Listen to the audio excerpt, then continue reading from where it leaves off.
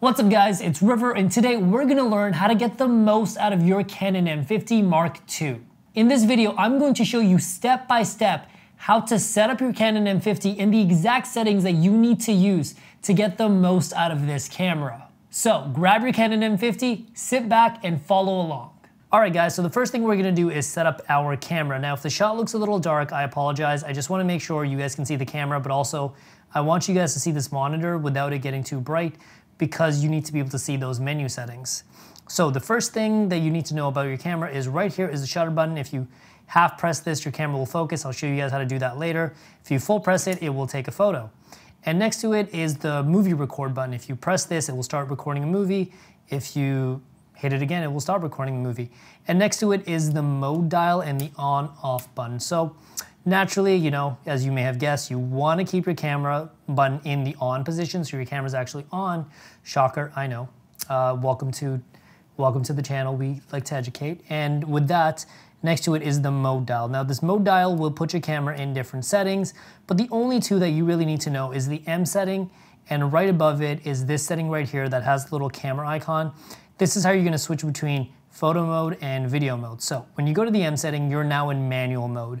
And this is where you're going to be able to pick all of your options, where you have complete control over your camera.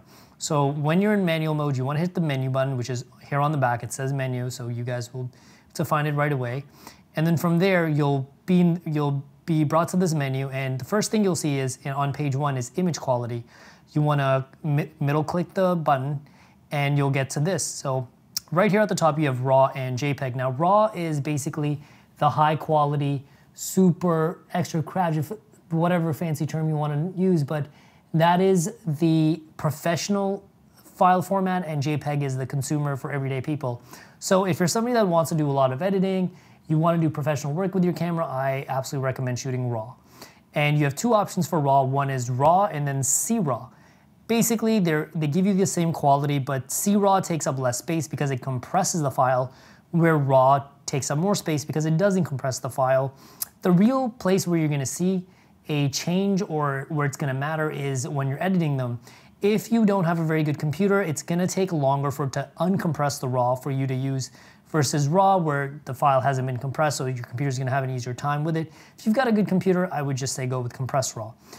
And below that, you have JPEG. Now with JPEGs, this is the consumer format. So if you're not planning on doing any kind of editing, I recommend only using JPEG. RAW is just going to be overkill. And plus, you'll get way better colors right out of the camera with JPEG. But with JPEGs, they don't really take up a lot of room, nor are they heavy to handle for your phone or your computer. Simply put, you should just shoot the highest format of JPEG. Why shoot anything less? Because there's really no advantage to it. So I just recommend going all the way to the JPEG thing on the left here and picking L with the curve next to it and middle clicking, and you have that selected. And now it might seem like, well, that was easy to do, and honestly, it is that easy. But the next thing that you need to do is actually set up your focus mode. So the next thing you want to do is you want to go back to your main screen, and if you don't know how to do that, you can either hit menu or just tap your shutter button. So if you're in your menu and you just hit the shutter button, it will take you to your main screen. Right up here top, you'll see a little Q icon right here at the top right of your screen. So if you hit that Q icon, it will open up your quick menu. And right here at the top left of your screen, you'll see this little autofocus method. Now, believe it or not, the default method is actually the best, but I want to show you guys anyways in case you have it set to something else. So basically, you want to hit the Q button, go to autofocus modes right here, and a bunch of them will come up. You actually want to select this down here with face tracking, and at the same time, if you tap the info button right here, can enable or disable eye tracking. Now, if you've got a Mark I, it will not have eye tracking, but if you've got a Mark II, make sure to keep that eye tracking enabled. And the next thing we want to do is let's set up video, because video is a lot more complicated for setting up on this camera. So you want to take your mode dial, switch over to the camera icon, and you'll be greeted by this screen. Now what you want to do is click here, choose mode, and now you'll have two. I already have mine set to manual, but you'll basically have movie auto exposure or movie manual. Now this is entirely up to you. If you're somebody that wants to control every aspect of your video image, I recommend picking manual. Otherwise, auto does a pretty good job at just making it easier, so you can just hold the camera, film around, and it'll just adjust all the settings for you. If you're someone that's just like a hobbyist and not too bothered by any of this, I recommend going with movie auto. Otherwise, manual is the way to go. And once you have that picked, hit the menu screen again, and again, you'll be brought to this menu. But this time you'll notice that it is very, very different. Now, in case you were wondering, you can actually pick your shooting mode right from the menu, but we've already done that. But in case you needed to change it later, that's how you would change it. And right below that is movie record quality. Now you've got a whole lot of different options. So the first thing you're gonna do is move your record size. Now this is going to give you a few options. Naturally, most people will wanna shoot on 4K, but 4K is not the best quality. So what you actually wanna do is shoot on Full HD 2398. And this will give you the best image quality. But if you wanna shoot in slow-mo, you wanna go to FHD 59.94, and this will give you full HD with slow motion, but you will have to slow it down in post. But in case you wanted slow motion in camera where you don't have to slow it down later, you actually wanna go down here to high frame rate, click the button and click enable.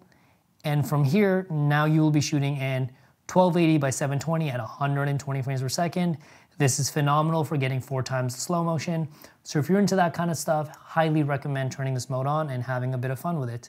But because we're going to set up the rest of the camera, I'm actually gonna disable this for now, and I'm gonna set it up to be Full HD 2398, which is the cinematic mode. By the way, if you're watching this video, chances are you just bought a brand new Canon M50 and you wanna make sure you get the most out of this camera. In that case, make sure to check out the Camera Boost course in the link down below. In this course, I'm gonna show you how to take your beginner or entry-level camera and make it perform like a professional camera. This course is not only going to save you time, but also money, because I'm gonna show you that you don't need to spend a ton of money to get amazing results. I'm gonna show you everything you need to know from top to bottom. I'm gonna show you shooting tips, lighting, editing, everything that you need to know to make your work look professional. So if you're interested, make sure to check out the Camera Boost course in the link down below. Now, once that's set up, the next thing you wanna do is actually go back to the main menu. In case you're on a different page, just hit M and make sure you go to page 1. And you wanna hit sound recording. So I'm actually just gonna use the buttons here. So sound recording. And you'll see right up here top, you'll see sound recording auto. So now you wanna middle click this button and actually pick manual. Oops, I hit disable, but you wanna pick manual. And now what you'll actually see is, if you look at the bottom here, you'll see these lines going up and down. That's actually the audio level. And now you can see they're all the way to the right, and that's not good for audio recording. So you wanna go down here to record level and actually lower it. Now this will depend on where you are, how loud the noise that you're dealing with is. But basically, if you wanna just go down here and just click the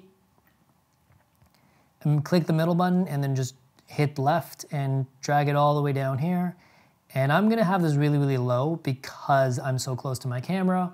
But right here, as you can see, these little lines at the bottom are not going past the 12. You wanna make sure it never goes past 12.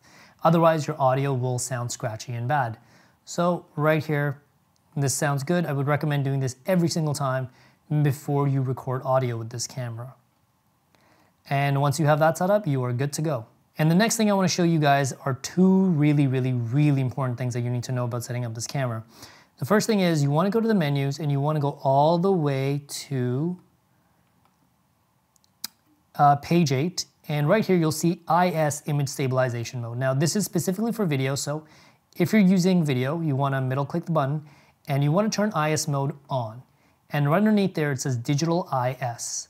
You wanna go to enable. Do not turn on enhance. Enhance is not very good. It crops in your image and it kind of makes it look all wobbly. So you just wanna make sure you click enable. And from that, you will get much, much smoother video.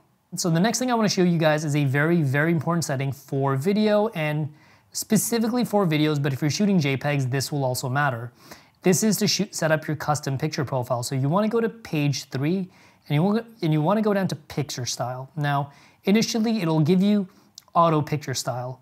And if you're just shooting casually, you're not too bothered about things, keep it at auto and the camera will do a very, very good job.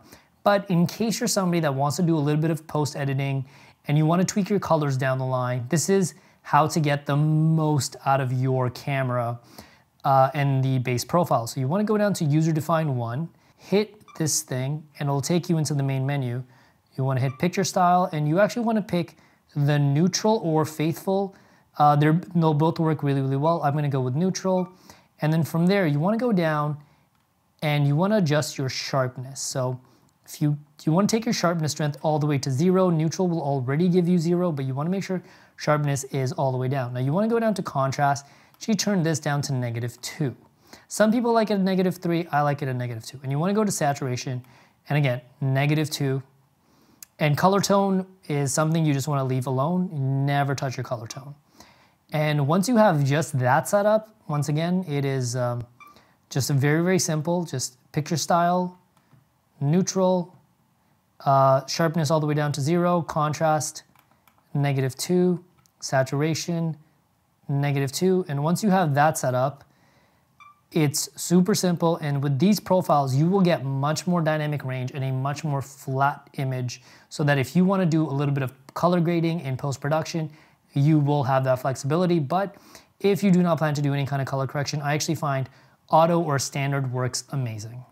All right, guys, and the last thing I want to show you is super, super helpful. So you want to go into menu, and you actually want to go to page 8 over here, and you'll see an option called shutter button function for movies. Now, this is super useful. If you go into that, and now you'll see like a bunch of these options. If you go into fully press and you change that to start, stop, record, you actually don't have to use this tiny little button. You can actually use the main button to start recording your movies, which is super helpful because I really don't like this tiny little button for shooting video. So once again, shutter button, function, start and stop, and then also make sure you leave the half press option to meter and servo AF. This will help you manage autofocus. So if you half press it, it will grab autofocus, and then if you full press it, it will record. Well guys, that's pretty much it for the Canon M50 setup guide. If you enjoyed this video, please leave a like and subscribe if you want to see more content. As always, if you guys have any questions, hit me up in the comments down below and I'll make sure to get back to every single one of you. See you in the next video. Peace.